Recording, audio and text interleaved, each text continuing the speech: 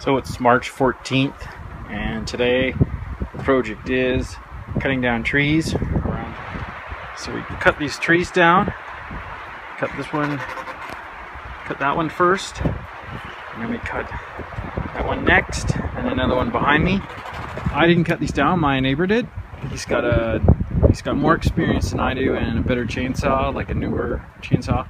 It was much more horsepower. The third tree we cut down, and that's where it landed, right there. I mean, that's a good 6 feet that the tree flew through the air and landed on the ground.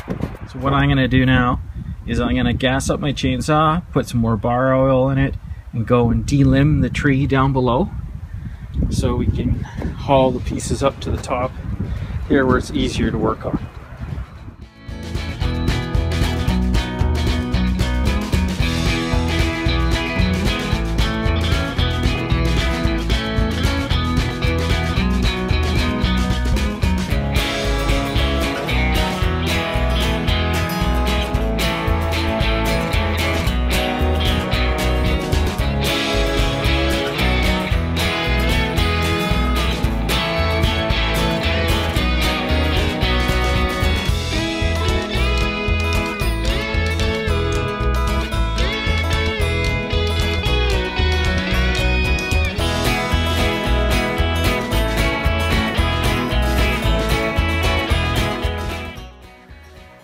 I've been working at this for about an hour.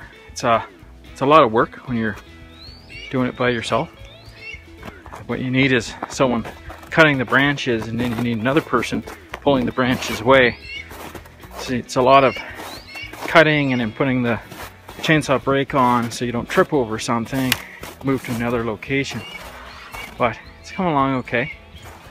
What I did is I threw a couple of 4x4s underneath these logs, so as the snow melts, they'll sit on the logs and be off the ground. They'll dry out quicker. We're having a front come in right now, a little bit of snow, and I think I'm gonna have a coffee, have some lunch, and just stop for the day, work on some inside projects.